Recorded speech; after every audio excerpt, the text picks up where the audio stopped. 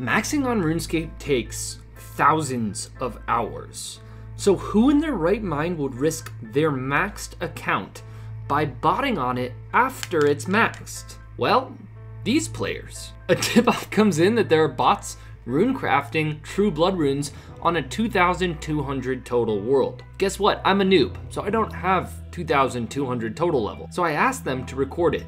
Now these accounts are coming into the crafting guild, and the people who tipped me off have set up a cannon at the bank chest. As you can see, it looks like the accounts try to click on the bank but click on the cannon, and then they go back into a loop of teleporting out and running to the true blood rune crafting altar, and then back again, clicking on the cannon, back to the altar, which makes no sense. If it was a real player, they'd just right click the bank and move on.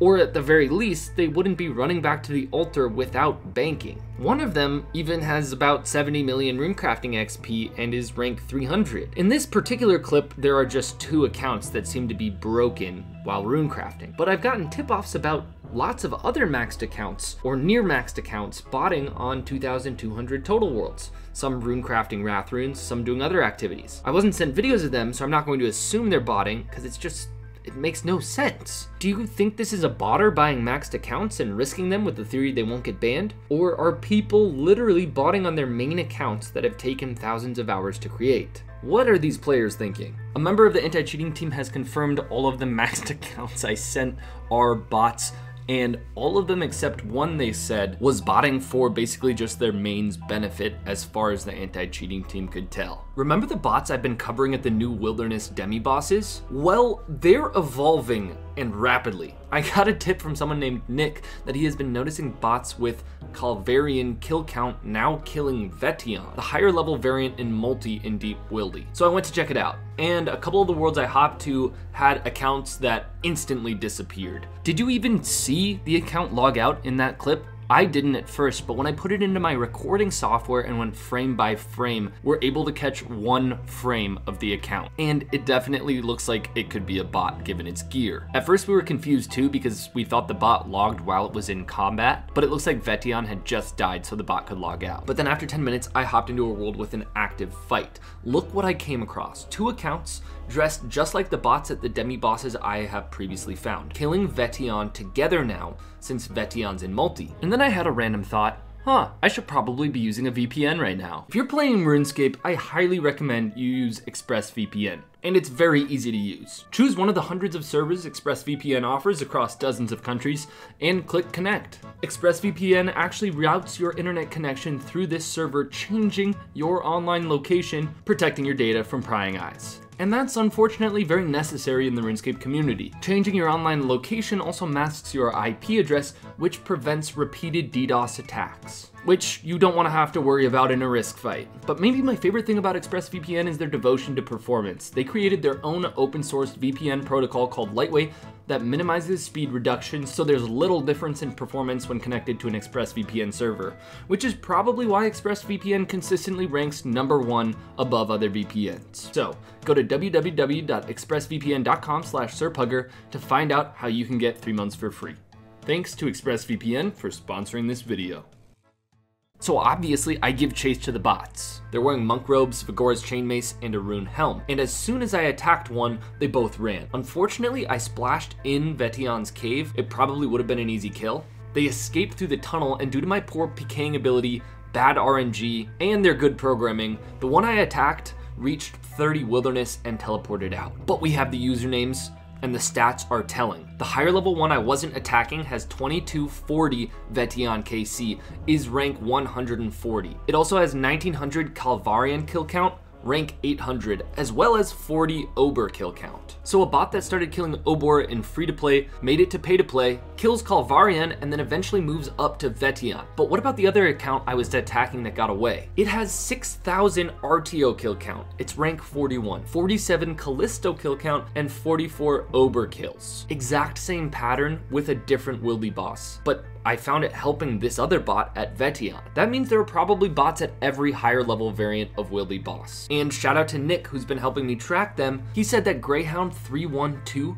gained 1,500 Vetion kill count in 3 days. Including unique drops, the average Vetion kill count is 168k. So this bot is making 85 mil per day. One bot. 10 bots, 850 mil. Let me know if you see any of these bots at the higher level Wilderness boss variants. This is a strange one. Tip comes in free-to-play worlds, there's an entire bot farm buying newspapers in the Varrock town center.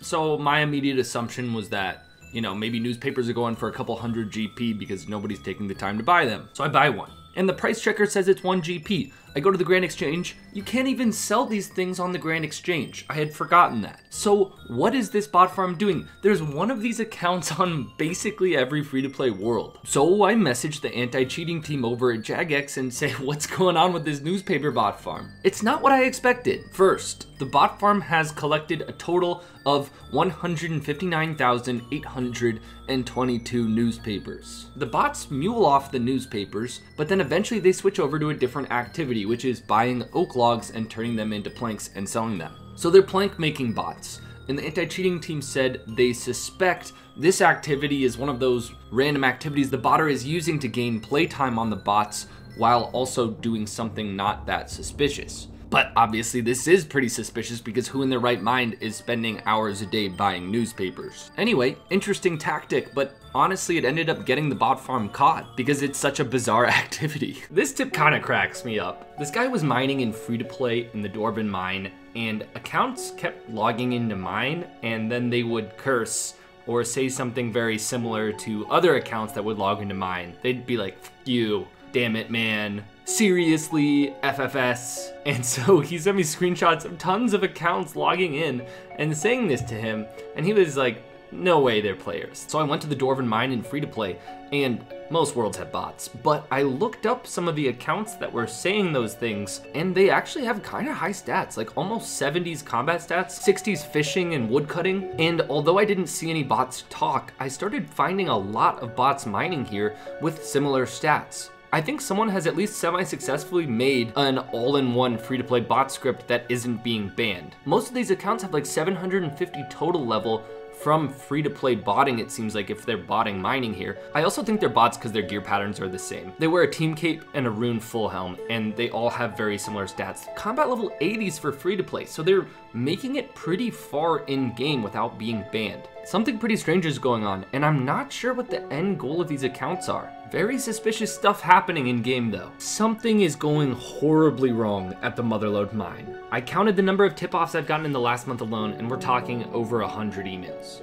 Every world seems to have at least 5 to 10 accounts with 25 plus million mining experience. And I think they're going undetected because they actually have a lot of stats leveled up. But it's generally the same pattern. 40s combat stats, 20 to 60 in other stats, all with around 700 to 850 total level. Some are probably hacked accounts because they have 40 to 50 Slayer, and I just can't imagine someone botting that to then go bot mining. The scale of this bot farm is what makes it so insane though. They're all on the second level of Motherlode mine, so they're all kind of bunched up together. It's easy to spot. And there are actually online calculators that will tell you how much GP they've made, assuming they've been at the Motherlode mine since 30 mining. This one right here has 108 mining, 32 million mining XP. So from Motherlode mine, the calculator says they've made about 180 million GP. And the bots are swarming the area in every world. So let's say 150 million GP per bot around here.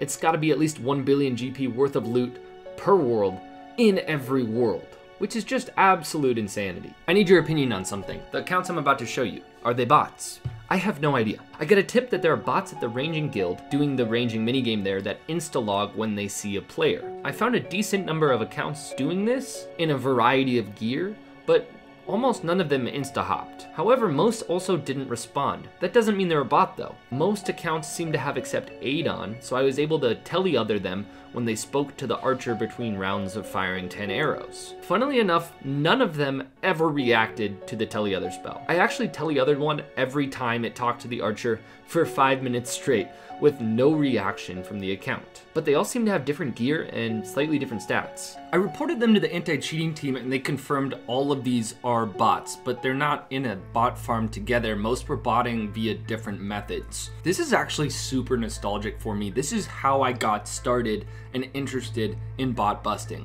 I used to make money by luring the archery guards to get Ranging Guild bots killed, back when players actually dropped their stuff when they died. You could make mills. These are some OG clips of it back in the day from some OG players doing the same thing. Basically, you attack the guards, run outside of the guild and around to the back to lure the guards into that archery pen to a couple squares right where the bot script would click, and the bots would click on the guards attacking them and either kill the guards or get killed. Or if you were lucky, they had auto retaliate off and the script would correct itself and click the target again, and the guard would slowly kill them, dropping all of their loot. It was so satisfying. I remember staying up till like 6 a.m. doing this over and over again across worlds. I mean, back then 5 mil loot felt like you just made 3 years worth of work. Really good memories. If you're wondering if I tried it on these modern bots, yes. And they definitely also do not break like the old bots back in 2008 and 9 did. I got a tip that there are really low-level bots killing monks of Zamorak. Luckily, I was online right at the time. I wouldn't have caught them otherwise, but this is where you do the Priest in Peril quest line. I also saw a naked account run by, so I think these bots are actually just doing Priest in Peril. But what's kind of interesting about it is the ones I found were using poison daggers to poison down the monks of Zamorak and ensure they get the kill, so that they can just do the quest at literally 10 combat. It's hard to tell what they're going to be used for, probably either Canifis Rooftop agility bots or potentially Mortmire fungus bots as well. Anyway, it was interesting to see botters using poison to be able to do quests at lower level and get to botting faster.